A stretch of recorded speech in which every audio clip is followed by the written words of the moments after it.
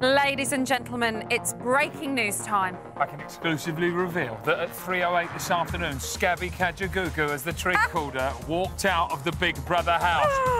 We've got our first BB11 walker, everybody. Come on. Shabby will be here live on the show to tell us her reasons behind her departure and exactly what she thinks of her fellow housemates. And I can't wait. Can't wait. Right, am I going to have to give this back then? Yes. Welcome to BBLB. It's day 27 and the time is 6:02. It's finally happened. Shabby has walked out of the Big Brother house. Oh, Shabby! In just a moment, Shabby will be joining us live to give us her first TV interview. And you can get involved in today's poll.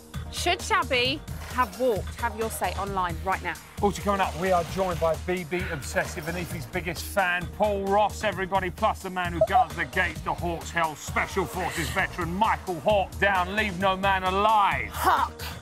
He'll be giving us the intel on topic Albert. But back to the main news of the day. Shabby's shock departure. Now, you'd be forgiven for thinking it could have been Ben that might have walked off last night's show. But yesterday, it all kicked off in the house. The argument started when half of the house won a party, whilst the rest were locked in the bedroom. Here's the moment when Shabby decided to leave.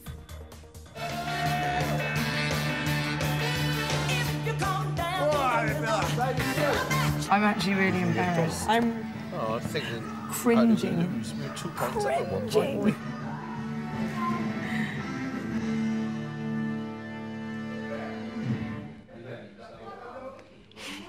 You keep doing what you're doing. You're a fantastic little character. Do you know what I mean? You've made it. I don't want to talk to you. Nothing...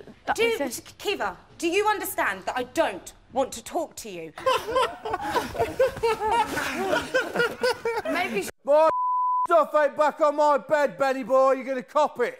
Nathan looks well... Will that work for you with smashing your bedroom up? Did you say we smashed up Steve's stuff? Didn't say you smashed up anything. Nathan, you did. You said we smashed his stuff to bits. Excuse me, Shabby. All his stuff was all over all his thing. I didn't say you smashed anything. Verbatim, you said that. Hold on. I didn't mean to cause anything. Look at you getting out of here. Told you, I'm not letting bring me down in this place. Kiva needs to get out of the diary room. I need to leave, and I need to leave it now.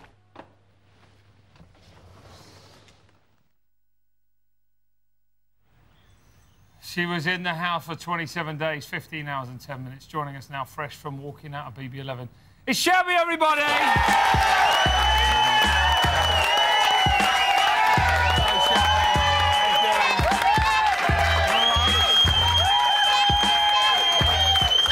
love you in here, Shabby. They love you in here. Quiet, guys. Trying to do an interview. Keep it down. How are you? I'm spinning out. Really? Yeah. Why did you feel the need to walk, my love? So many reasons, a multi-layered onion of reasons, really. OK, unpeel one layer of the onion for us. One layer being that some of the people in there were getting right on my nerves. One being... Anybody crying yet? One that I thought maybe Kiva might be a bit better off if I stopped lusting after her and just got out of the way, really, because I thought she fancied me. Beginning to think she didn't. Oh, thank you.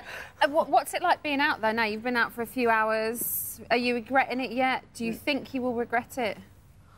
I don't know. It's very difficult to say, really. I probably will have, you know, regrets about leaving, but it just... My time was up, you know? But, yeah. But your time wasn't up. You made your time up. Yeah. I've got no answer to that. You could have been in there for weeks. I don't think so. I think Friday night eviction. Okay. See you later, Shabby. You think you jumped before you were pushed in? Yeah, maybe a little bit. Right, OK. Well, no, I don't know.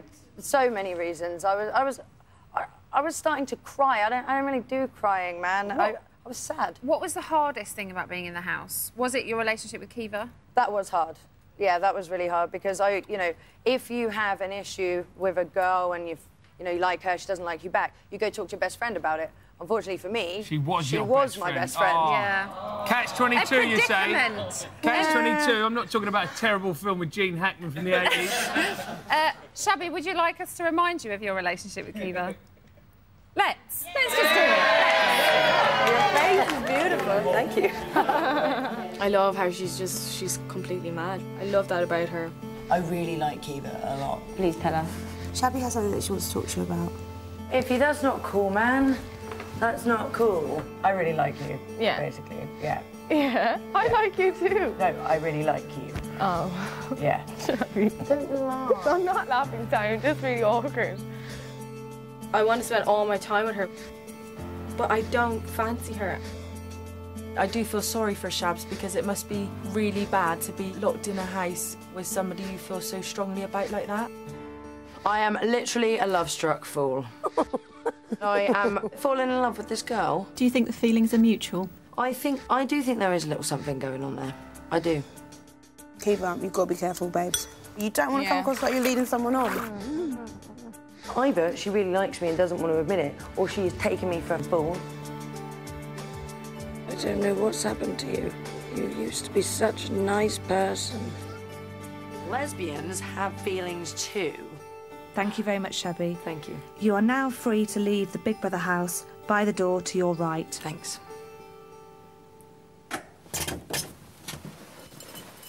I'm embarrassing. I've got tears! Tears in Emma's these crying. eyes! It's those onions! It's those onions! How It does is those feel onions. How Don't does be it feel watching embarrassed. that, my love?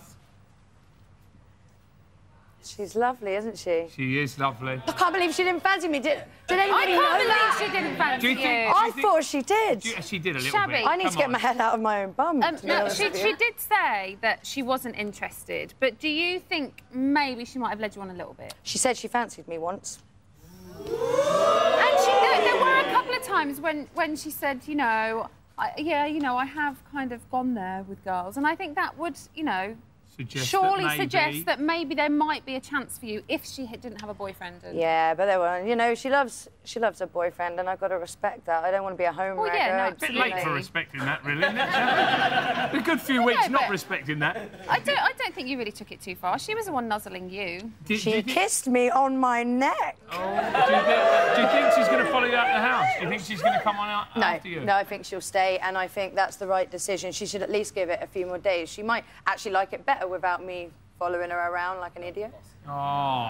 Hey? Maybe she'll come out of her shell a bit more, because she has been quite quiet. Now, Shabby, what were all these tantrums about? I've never seen anything like it. She was do you want me to kick off?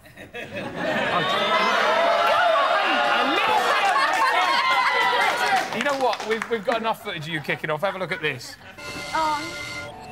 What are you doing with Kiva? Whoa! I'm going to kick off. I don't understand. But I have a temper problem, as I explained to you, yes? About the hat. Oh, for God's sake. This place.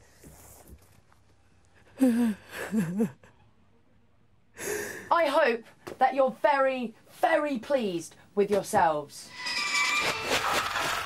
Oh, Shabby. Look how you've got them all reacting. Now, is this something that only happens in the Big Brother house, or does this happen to you in the outside world as well? Well, my friends gave me a bit of advice that if I did get in, that I should breathe in for 4 and out for 7. Should have remembered that while I was in there. I only remembered that when I came out. I don't know, it's not so bad in the outside world. It is the pressure cooker environment in there. I scared myself sometimes in there. Did you see a side of Shabby that you didn't even want to see? A side of Shabby I thought might be lurking, but really far down, and then it... Who wound you up the most in there? Loads of people, loads of people. If you're asking me today, then it would be Nathan. If it was yesterday, I don't know, it was a different person every day. Pretty much everyone across the board there. Yeah. How do you think you're perceived by your fellow housemates? If you're about to show me, I don't want to know. I don't know. I hope they realise that for all of my bad qualities, I don't think I'm a malicious person, and I don't think I was a cruel person. I just can't stop kicking off. You were just quite outspoken, I think, and that's not a bad thing, because it makes you a good housemate. Yeah. It